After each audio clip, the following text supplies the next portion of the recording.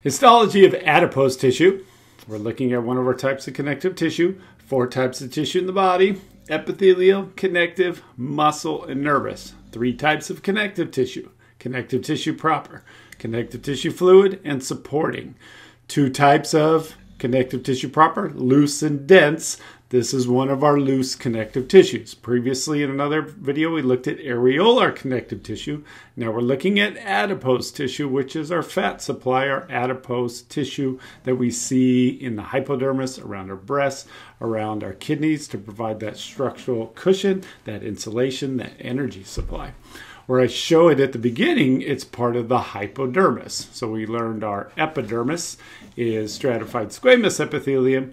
We learned that the dermis contains areolar connective tissue at that papillary layer.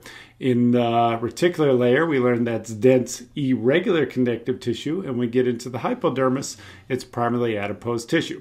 When I look at adipose tissue, to me, it looks like just like a bunch of clear, translucent bubbles.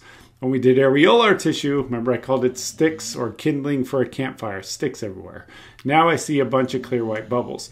What's unique to adipose tissue is when we look at the individual cells, which are adipocytes, that we see at the corner is the nuclei. Almost like it looks like a solitaire diamond ring. So the nuclei tend to sit towards one corner as if I'm holding up a diamond ring. So all of these individual bubbles are adipocytes. Notice we have a little bit more cellularity.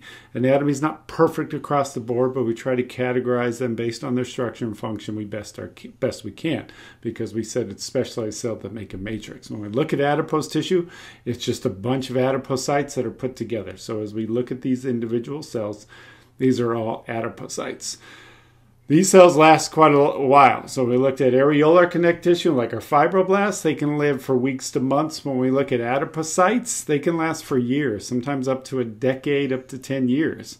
They shrink in size when we use them, but they don't necessarily go away. They will die off. They do have the ability to regenerate, but that's what makes losing weight difficult to do. Your body's trying to keep that for an energy supply, but if you don't use them, they won't shrivel up and shrink, and then you won't lose that weight.